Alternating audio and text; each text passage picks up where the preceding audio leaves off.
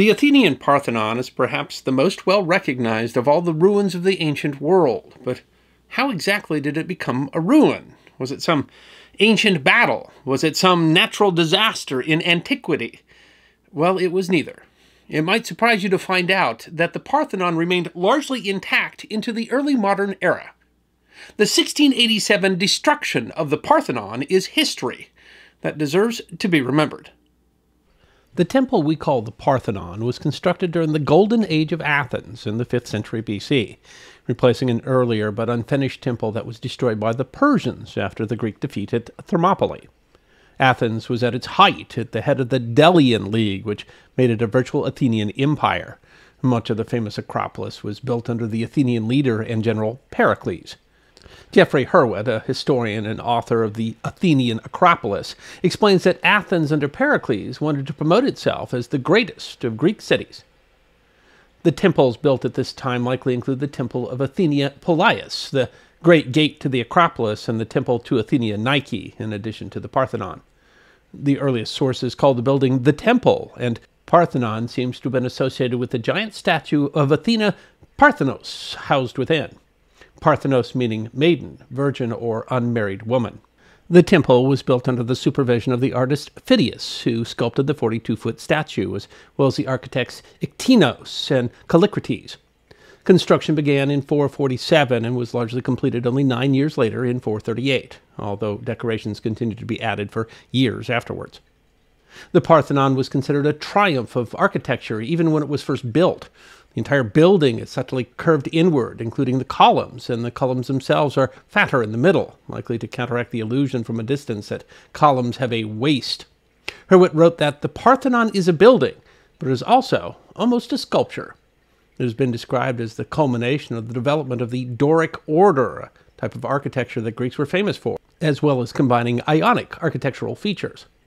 Slight slopes allowed the building to effectively shed rainwater, and it was built to withstand earthquakes. A modern engineer said the design has excellent seismic performance properties. It survived a significant earthquake in 426 BC almost unscathed. It was also filled with a large number of masterfully made sculptures and carved friezes, which depicted various parts of myth and history.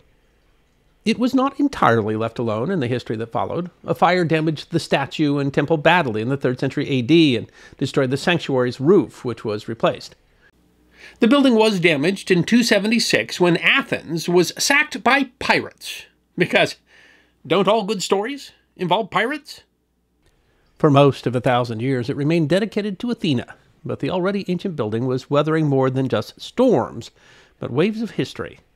Greece became a part of the Roman Empire, which associated Athena with the Roman deity Minerva, and in turn, the Roman Empire slowly became Christianized. Eastern Roman Emperor Theodosius II decreed in 435 that all pagan temples be closed. However, the Parthenon remained a center of pagan resistance. At some point, the great statue was looted and taken to Constantinople, where it was lost. The temple was first converted to a Christian church a few decades after the decree, dedicated to the Virgin Mary. It was a major Orthodox church in the Byzantine era, visited by pilgrim and emperor alike. The Fourth Crusade saw the region ruled by the Latin Empire, and the Orthodox Church became instead a Catholic one. In 1456, Ottoman Turkish forces invaded Athens, and the Acropolis itself was besieged.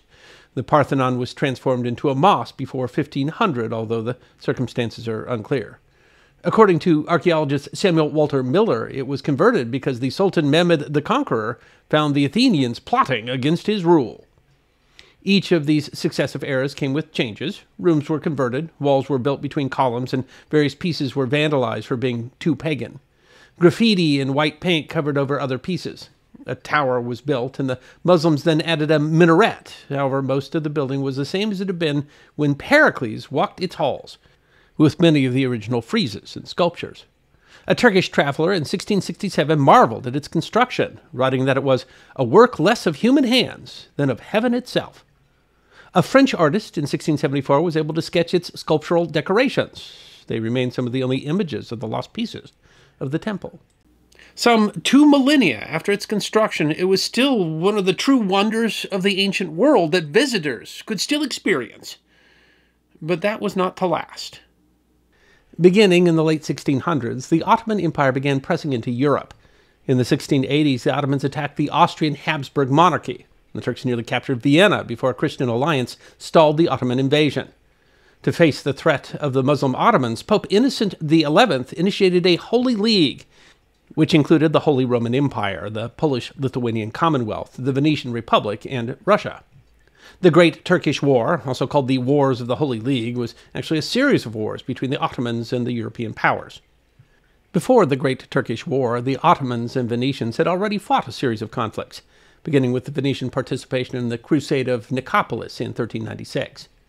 In 1463, the two powers fought the first of what would become 7 wars, largely fought in the Aegean, Greece, and various islands.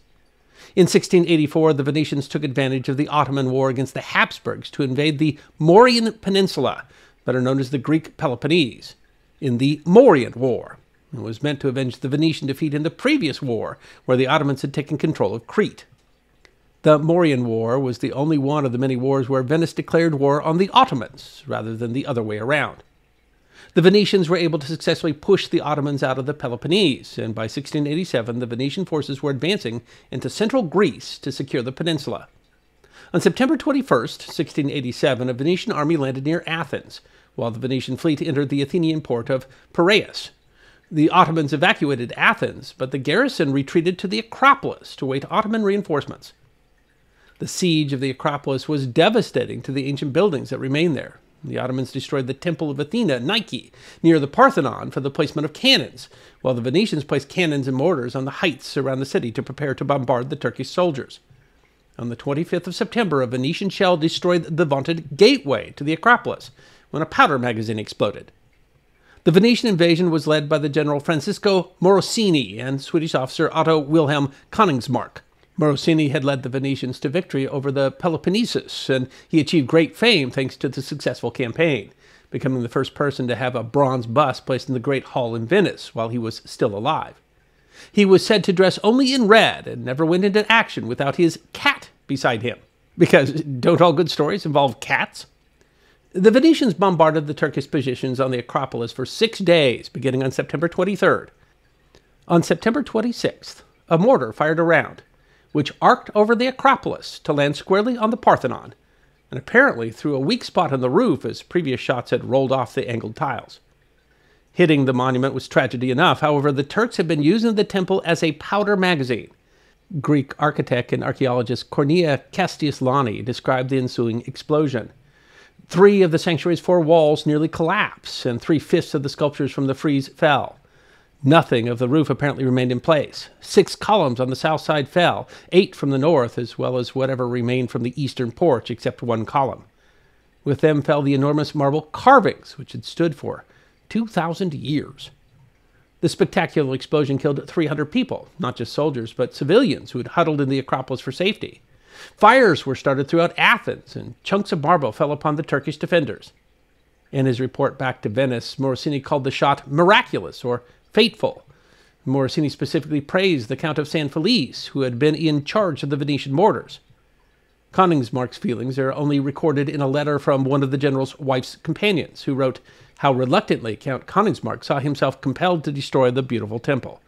The bombs did their work, and this temple can never again be re-erected in this world. A 17th century biography of Morosini had the general bemoan Athens' cultural heritage, which is now reduced. The dramatic explosion did not, however, induce the Turks to surrender. They held on through 2 more days of bombardment, only surrendering when an Ottoman relief army was repulsed on September 28th.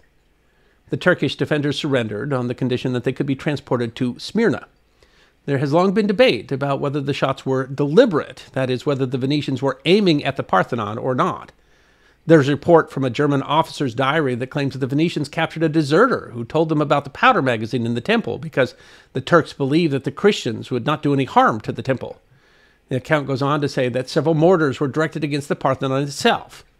Other authors pointed to Venetian reports that the Count of San Felice was reprimanded for failing to hit his targets, implying that the mortars were not accurate enough to deliberately target the sanctuary. One report describes the fateful round flying capriciously and irregularly. It's difficult to know for certain with the surviving sources. However, it's clear that the Acropolis was the target of systematic bombardment, hoping to quickly displace the Turkish defenders. Perhaps the greatest tragedy was how little capturing Athens did for the Venetians. They were unable to protect their power far from the city, and only 6 months later, they abandoned the city altogether. The terrible destruction also began years of looting. The Venetians attempted to loot several statues, including sculptures of Poseidon and Athena's horses. The great lion statue that stood in Piraeus was removed to Venice, where it remains to this day. Especially valuable remnants were sold or looted by the Turks when they returned, and pieces of the ruin were used to build a mosque inside the shell of the old building.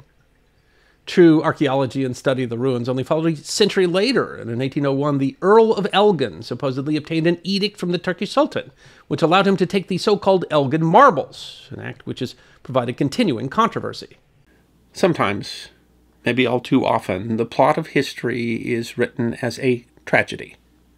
The Parthenon, one of the most extraordinary buildings ever built by humanity, and an amazing record of a lost civilization, survived almost unscathed for millennia.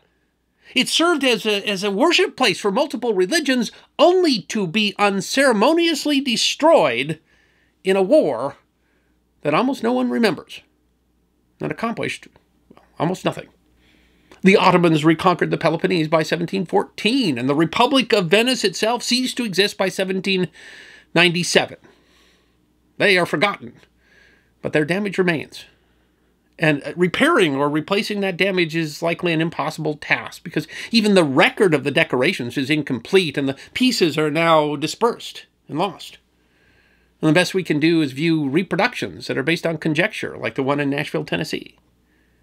And yet the amazing ruin that is left stands as a testament to our past and evokes the words of Pericles. Mighty indeed are the marks and monuments of our empire.